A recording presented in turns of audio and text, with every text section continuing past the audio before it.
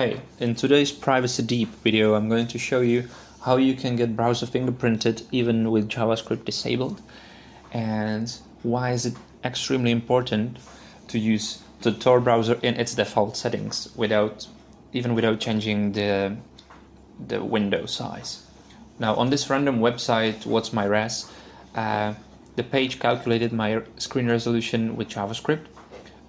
If I enlarge the window to my specific laptop and refresh the page, it's going to show it's 1600.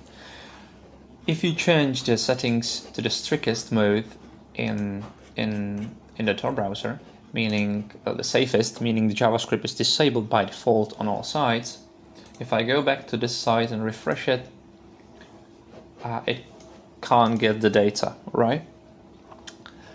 But I'm going to show you how you can get fingerprinted even without that.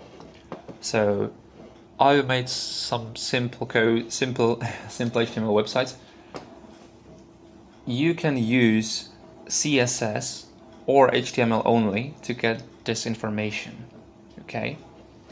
So if you study the media rule, which is in CSS3, the current version, current specification of CSS supported by all browsers currently using, you can condition the website styling based on the width of the viewport. Okay, viewport meaning the window viewport of currently browsing page.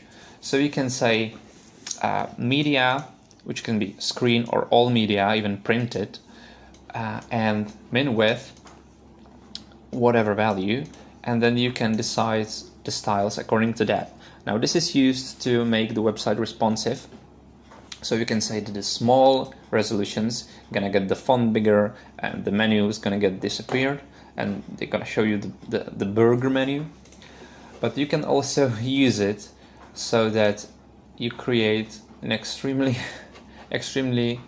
large rule set of min widths, and once the viewport gets into the condition you specify, you are going to apply styles. And in my case, I'm going to apply a background image to a div tag, which I have right below it, but it doesn't really matter what the tag is.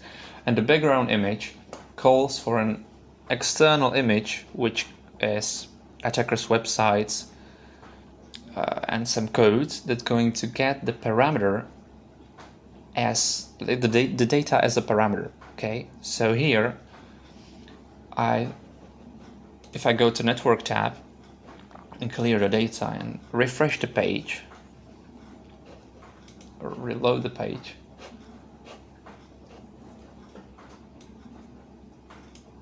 yeah, I'm sorry, I had to adjust the ratio. As you can see, it calculates the media rule got me into 514, and if I have it larger, I'm requesting this artificially created image on my server and feeding the data as a parameter for that image. Now you can make it look clean. You can at the server side in this code PHP, you can actually output some image, and it can be invisible image or whatever. The point is that you can make an HTTP request with CSS using this technique, and in combination with media tag, the media rule of CSS, you can specify and you can detect what screen resolution the user has. So you can do that, and there is also the media rule can also be used to detect the orientation of the device. So if it's a portrait, you can call for you can think that the device is a phone, and if it's a landscape, you can calculate that it's desktop. Now if I have it like this, it's desktop, and if I shrink the bar, it's gonna get the request for the phone because the CSS style detected it with its media attribute. if I go back here, it's not gonna get another request because I've already requested it. But it doesn't matter how it reacts on site already loaded. The point is that the first visit can get the data as they are through. And you can also detect if the user changes its orientation. Now that's not all. You can also use current new supports CSS rule, which detects if the browser supports CSS feature. Now you can go to caniuse.com and say, let's say display grid, or I don't know, a flex, which is a property of CSS which you can very nicely build websites with and organize them on a page into containers that can actually flex and shrink and grow and whatnot.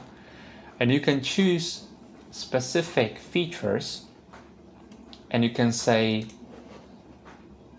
supports, meaning if this current browser supports such feature, do whatever. And this whatever can be, again, calling my malicious image and passing the data I've collected.